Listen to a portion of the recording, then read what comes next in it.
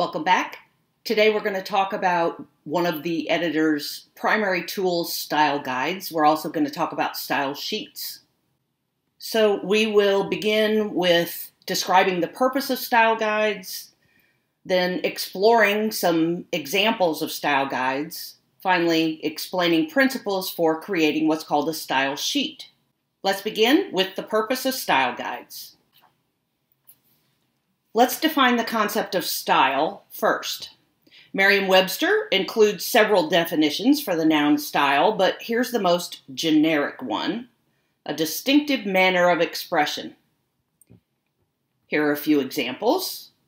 The first has to do with written language, the second with human behavior or personality, and the third with fashion. Humans spend a considerable amount of time categorizing styles. Here's an example with women's boots categorized by personality. All 28 of these items are boots. Their essential substance is the same, but these 4 are distinctively dramatic. Style isn't the substance of something, it's how that substance is presented. Here's another fashion example, but this time categorized by formality level. All have the same basic substance, but this one is distinctively sloppy. I admit we don't all agree about styles. I've shown you an example here using Western men's clothing from a website of a men's stylist named Antonio Centeno. On his site, he says, "Like it or not, presentation matters." Scientist Edward Thorndike coined the psychological term the halo effect as a type of immediate judgment made on a person's appearance. People who are seen as more attractive are treated with more respect. While you might not want to accept Antonio's guidance about style, you should recognize that people, all of us, judge people and companies for that matter by the style in which they present themselves. That brings us to the style guide. Before we talk about specific style guides, I should briefly define what a style guide is. It's a standard, something established as a model.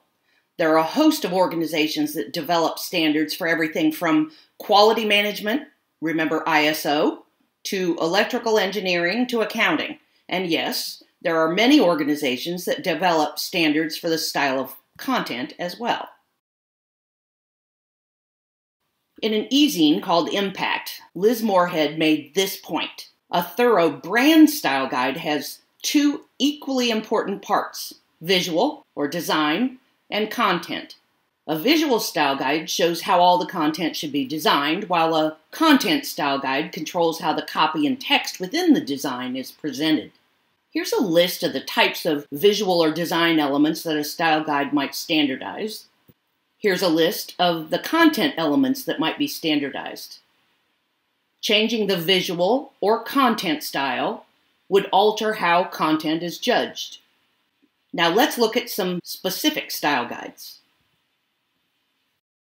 Your assigned reading for this module asks that you view UNT's Identity Guide, which says, I quote, "To ensure our communications portray a consistent image of UNT, the university has adopted standards to guide both the visual and narrative expression of our brand. Through consistent use of these guidelines, UNT will achieve greater recognition in the marketplace." Although narrative guidelines are included, they are definitely limited.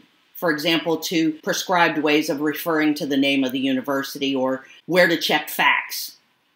The bulk of UNT's Identity Guide addresses visual presentation, how to use logos, marks, colors, photography, for both print and the web.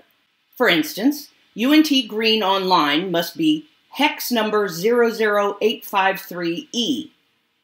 Use of fonts is described. We use Adobe Jensen and Centaur, and they say it's to represent the formal and collegial aspect of UNT. The bottom line here, they do this to influence the way UNT is judged by the audience of those communications.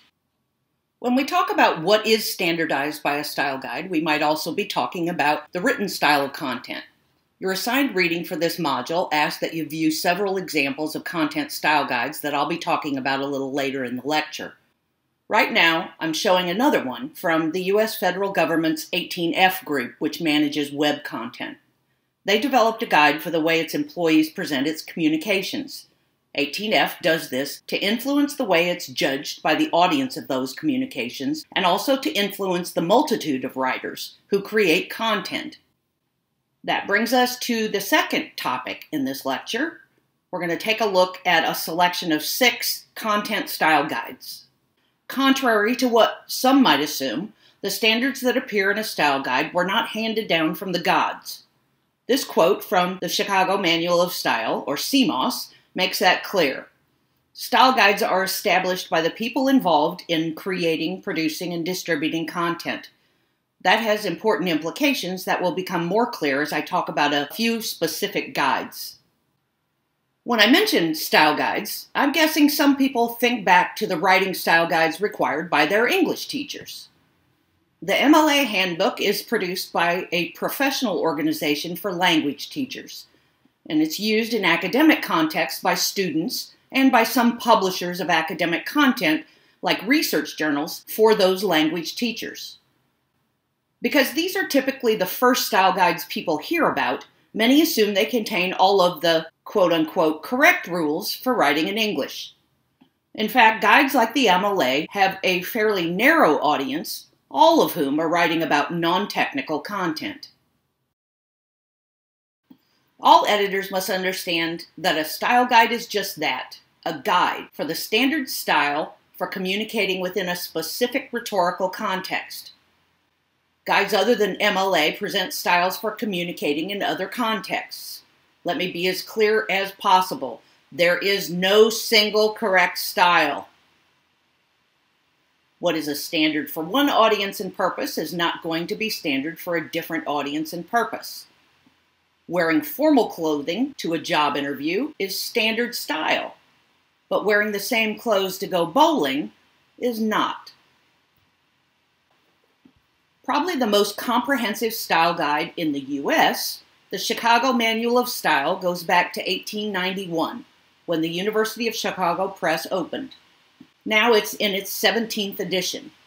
CMOS has more than 1,000 pages in print, or more than 2,000 hyperlinked paragraphs online.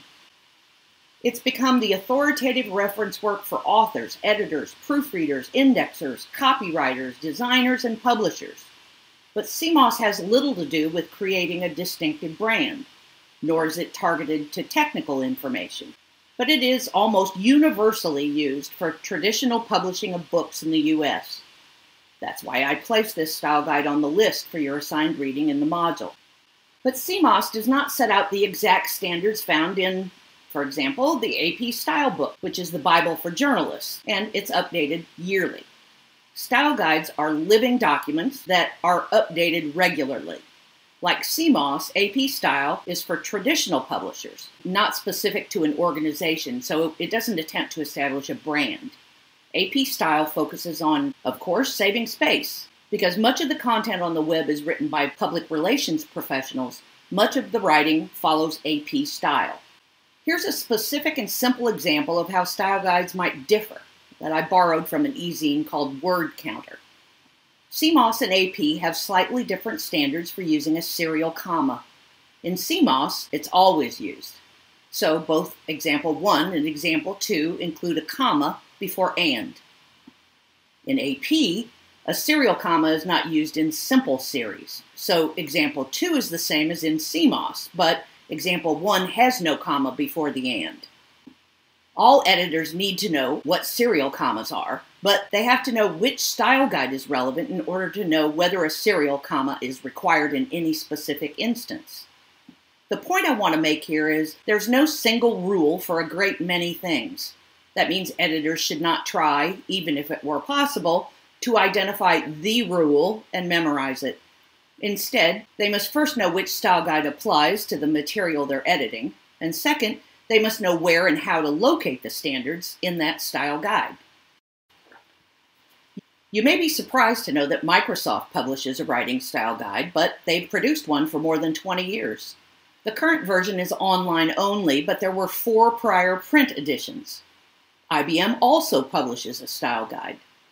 Of those I've discussed so far, these are the most directly relevant to TECM. They both also attempt to create and maintain the brand of their organization. Here are a few more examples of how style guides might differ. First, both CMOS and Microsoft's guide, MWSG, allow authors to use well-known acronyms or other abbreviations without spelling them out the first time in certain cases where the acronym is considered equivalent to a word. But CMOS refers to Webster's Dictionary, and MWSG refers to American Heritage Dictionary to determine which acronyms are on that list. By the way, any complete style guide will state what source they reference for standards like spelling, because not all dictionaries are the same either. In another comparison, CMOS includes an entire chapter on the use of quotations and dialogue, whereas MWSG includes just a few words about the use of pull quotes, the stylized text used as a type of visual to pull readers into the content. On the other hand, MWSG includes an entire section on standards for writing for chatbots. A search of CMOS finds no relevant content there. Editors must, again, know which style guide applies to the material they're editing. If you're working on fiction, CMOS will include all the essential standards for your edits. If you're working on a chatbot, however, it will be mostly worthless because it doesn't address the standards relevant to your material. I want to mention MailChimp Style Guide. I asked you to view theirs because it's often held up as an exemplar in the world of web content and UX writing. It was tremendously successful in establishing a distinctive brand. They published the first version on GitHub in 2015, made it available to others under a Creative Commons license, and many web content developers have adapted it for their own use. When asked why MailChimp developed their own style guide, Aaron Cruz said, "It's more of a resource for people at the company who are in other disciplines and find themselves writing content for MailChimp in some capacity. We don't staff every single cross-functional team with a content strategist." This should sound familiar to you after reading the article I assigned for this module. Style guides are the primary tool for building consistency in the content produced by non-traditional publishers. In other words, organizations like MailChimp and Microsoft and IBM. The author of your assigned reading for this module, Esha Adya, reported an investigation into style guides at 5 different software firms. Adya made it clear that for non-traditional publishers, the most important reason for having a style guide is to create a distinct and unified presence for the company's brand. Think back to the story I told about Precor, the company creating premium fitness equipment, in the lecture on editing as a type of QA. Adya says, style guides will have a successful impact when they reflect consensus in the organization, are integrated into day-to-day operations, and are revised periodically. The final style guide I want to mention is truly a standard. Before the 1980s, everyone in the world had to read and understand English to maintain aircraft. ASD STE 100 was developed in Europe to improve readability of manuals for non-native English speakers, and it also aided translation of those materials, which was time-consuming and expensive and resulted in some life-threatening mistakes. It's now used in many regulated industries, including all U.S. defense contractors. STE, or Standard Technical English, is a controlled language. It consists of a dictionary of about 900 allowed words and a set of 65 writing rules. Tom Johnson, on his I'd Rather Be Writing blog, provided a helpful summary of STE. He gives this example of controlled vocabulary. When words have synonyms, STE prefers the simplest word. For example, instead of allowing writers to choose among begin, commence, initiate, originate, or other synonyms, STE adopts the most unequivocal and simple verb, start. Controlled vocabulary lowers translation costs because translating a single word is cheaper than translating 4 words. STE writing rules are more difficult to explain quickly. The example I'm showing you here shows one longer declarative sentence with subordinate clauses is edited to 3 short sentences. and the first is an imperative to make clear that the sentence is a warning to the reader. If you're feeling overwhelmed by the 6 style guides I've mentioned, I can only warn you there are many, many more. I repeat, editors must first know which style guide applies to the material they're editing. Most editors limit the type of material they edit because it's impossible to be an expert in more than a few of them. Let me move on to the final topic in this lecture, style sheets. This will be helpful in completing the comprehensive edit project because you're required to submit a style sheet along with your edited material. That's because it'll be difficult to do a good job with a comprehensive edit without one. You may be wondering why I'm introducing style sheets when there are multitudes of style guides you can use. It's simple. Style sheets are concise and specific, whereas style guides are comprehensive and general, even when they're for a single organization. When editing specific material, you need to save time by listing all of the standards you keep looking up in one place. That list is usually called a style sheet instead of a style guide. I've included several sample style sheets on Canvas where your comprehensive edit assignment appears. You want the size of your style guide to be just right. So let's talk about how to create one. First, the editor should always include the working title of the material being edited and the author or commissioning body.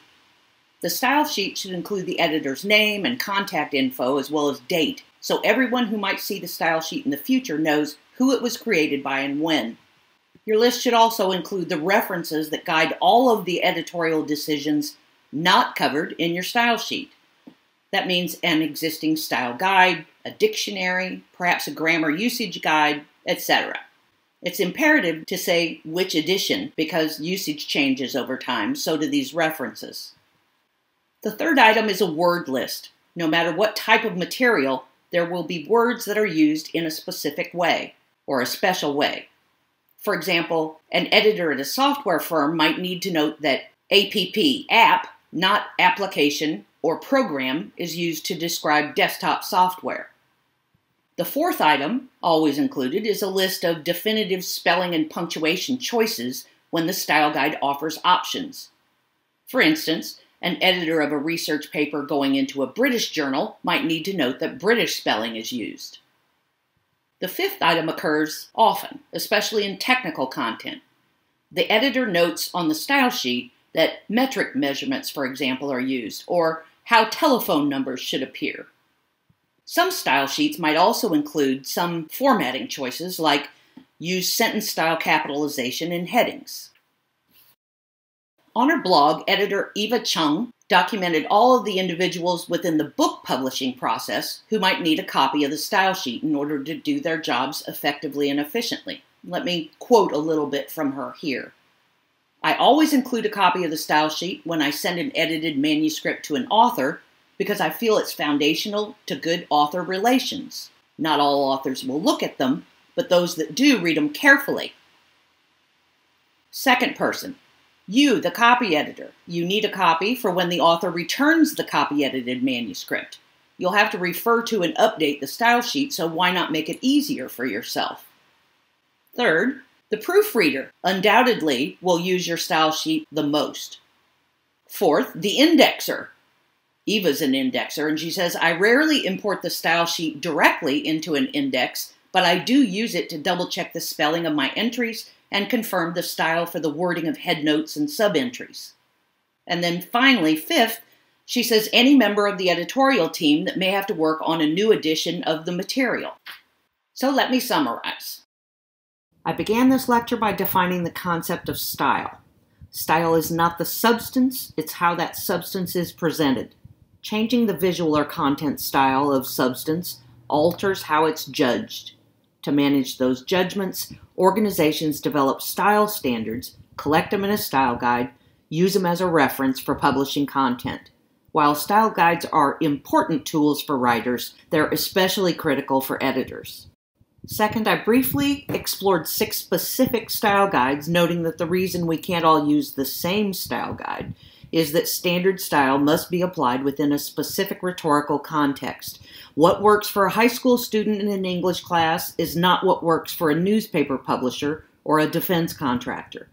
As your assigned reading stated about technical content, style guides have a successful impact when they reflect consensus in the organization, are integrated into day-to-day operations, and are revised periodically. Finally, I explained that editors create style sheets for a specific editing job as a tool for listing all the choices the editor had to make while editing that specific material. I provided you with examples of typical items that appear in the list and mentioned the different individuals who benefit from having a copy of the editor's style sheet during the publishing process. I'll end this lecture by repeating that you're going to create your own style sheet when you do the comprehensive edit project. There are samples for you to look at on Canvas where that assignment is described. And as an editor, style guides are going to be your primary tool for doing your copy editing.